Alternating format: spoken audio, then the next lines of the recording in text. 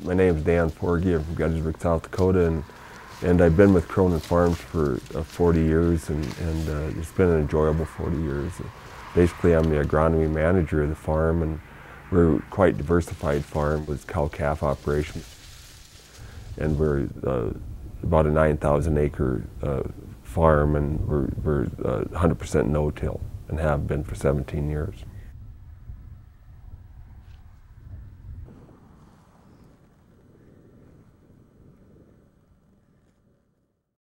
Bringing the people behind our food to life.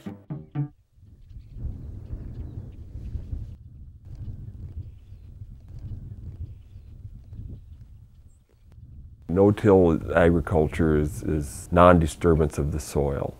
And that's our big goal, is we never try to turn the soil. We always want to leave the soil. We want to leave the armor on the soil. And every time you turn the soil, you release the carbon. And carbon is a very important factor in making organic matters. So this is basically spring wheat rotation, and you can see the remnants if you look. This was sunflowers last year. You can see the sunflower stalks. It was corn before that, and you can find the corn in corn stalks or corn cobs. Here's a piece of corn cob from, so you can see there's quite a bit of history in the ground on the cover crop, and all that residue stays on top, and basically it's a soil armor. It acts as a protection so the moisture doesn't evaporate. And then another thing is all that residue breaks down and causes organic matter. And it takes the residue plus the carbon to make organic matter.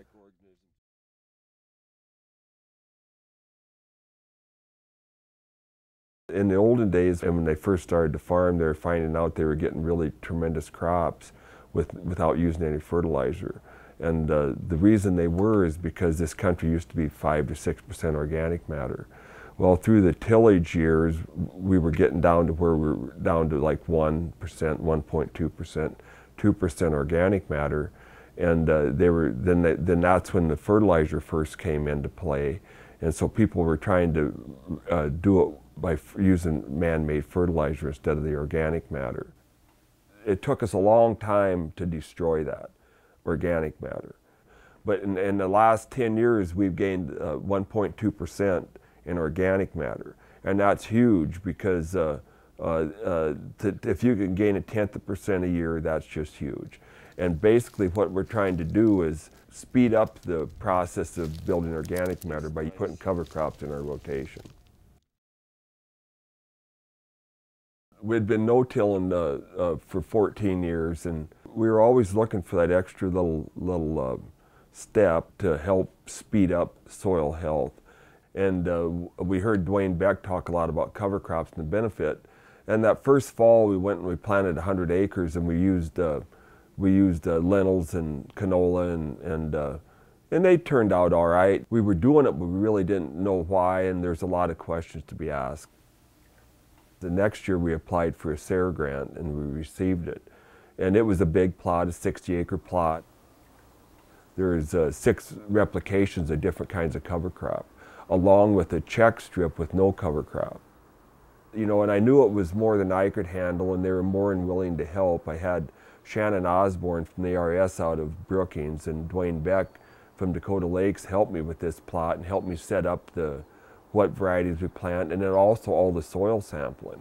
We went in the next year, and on these strips we planted the corn, and we left strips with no fertilizer on them.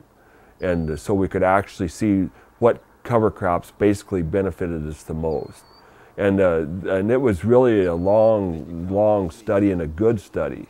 And we found out that we could still raise pretty good corn, with especially behind our lentils and canola. And so basically the lentils were really adding a lot of nitrogen to the soil, and then the canola was probably helped breaking down the residue a little faster and speeding up our organic matter. 3 years after that, we're doing a lot of mixes, different things. Do I really know where we want to be for sure? No. Do I know the cover crop mixes that we want in? Yes, I do, and a lot of that was answered on our SARE grant plot. We'll start with winter wheat. So you're going to have winter wheat. You just get done with harvest.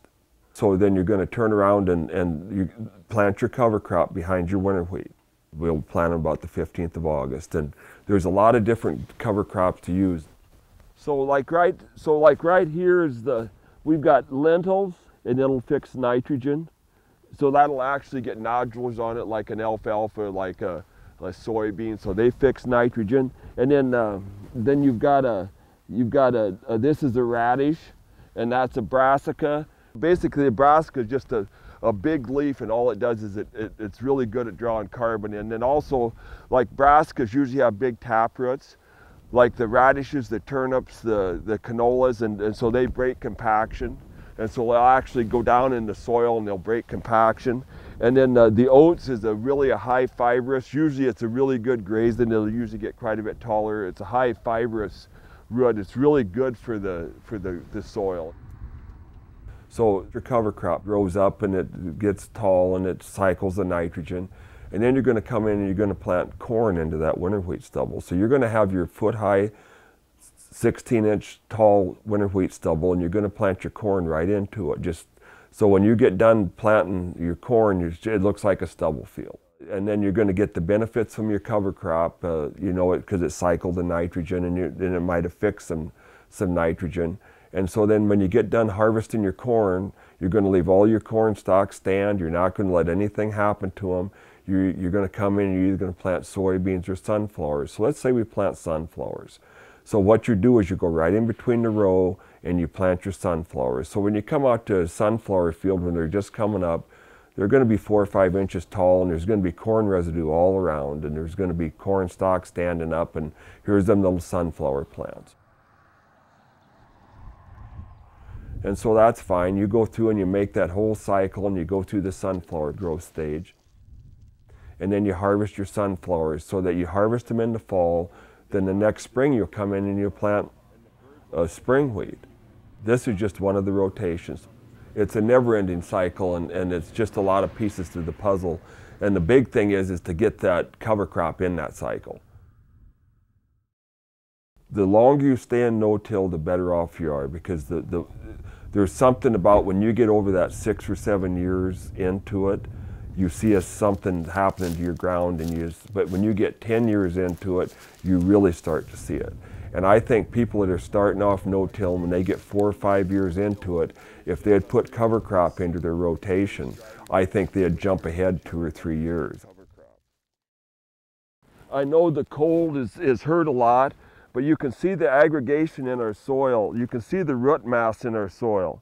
I mean, that's just unreal, but the aggregation will help the water infiltration. Aggregation, what that means is just that it makes a more fibrous soil. So the soil isn't really stuck together. It just kind of breaks up and it crumbles. But look at that soil. That's just unreal. Before we started the no-till with the cover crops, there'd be very little aggregation or no aggregation. It'd basically be just a hard slab. But I just think that's tremendous, you guys, to have that amount of roots growing in the ground, because basically what you're doing is you're feeding the soil. The microorganisms, I mean, if you don't plant a cover crop, what happens? If you don't plant a cover crop, then the microorganisms, they basically don't have anything to eat. And when they eat, they get happy, and then they help break things down. And all we're trying to do is increase the amount of organic matter we have, and by feeding the soil, that's how you do it. We're really seeing the benefit in a cash crop following cover crop. We're getting a lot healthier crops, and we're getting more yield.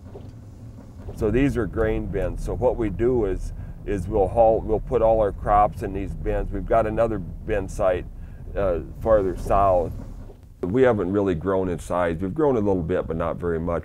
And we just put up a 240,000 bushel storage and a grain handling system. And basically we haven't acquired any more land. It's just that we're raising that much more crop. And now we're finding out with no-till there's really a balance. We can cut back on man-made fertilizer, and we can and use the benefit of the organic matter from the no-till farming to replace the man-made fertilizer. The people with livestock have a tremendous use for cover crop. I mean, I think grazing cover crop in the fall is just as far as for compaction, the radishes, the tubers when they go in the ground, the cows will eat the top off. They will not be able to pull them out. That tuber will stay there. It basically stops compaction. The cattle love them. The cattle do great on them. It's good for the ground. It's good for the cattle. The cattle are actually out there grazing instead of you hauling feed to the cows. The cows are going out to eat the feed, and then they're actually leaving all the manure in the field, and that's a win-win situation. The only disadvantage that there probably be is we're going to run into that dry year some year where you plant your cover crop in the fall, and then we turn into where instead of having 18.5 inches of rain, we have 12 inches. And then you go into that next year and you don't get replenished with that 2 inches of water that cover crop took out. And that's the only disadvantage, but in the long run, I think it's well worth the gamble, because the benefits to cover crop are going to outweigh that 1 year that you might be in that situation. I spend a tremendous amount of time investigating things before we go into them. If a guy is going to get into cover crops, talk to the people that are growing them. And you have to find out what is best for your land, or talk to somebody that uses it that is close to you and find out what they're doing and go from there. And that's another benefit of the SARE grant, because there was a lot of questions answered on that SARE grant, and for a lot of different people on what crops to use and what cover crops to use. And a lot of times when someone has a cover crop question, I'll email them all the links I've got. I've got a whole little packet, and then it also will be that book of Managing Cover Crop Profitability, Edition 3. I've got it on PDF on my computer. You know, just like right here in the forward here, cover crops, slow erosion, improve soil, smother weeds, enhance nutrient. I mean, this is where you want to go. I mean, if anybody that's talking cover crop, I forward this to them. If you forward this to them, they've got the copy. If you say, well, you can go buy this someplace, they're not going to do it. So I think this is a tremendous book. I really do. I really believe in the nitrogen, the phosphorus, and I don't believe in overusing it. And I believe that for sustainable agriculture that we have to, for farming for our grandkids, that we have to pay attention to what we're doing, and if you don't need it, you don't use it. And there's a lot of things that the ground's willing to work for us, and to learn to let it work for you but not abuse it, I think that's just a tremendous thing. And I think that that's where all this is going with the no-till and cover crop, is we're basically going to let the ground work for us like it wants to work for us, just like it did back when this was native pasture.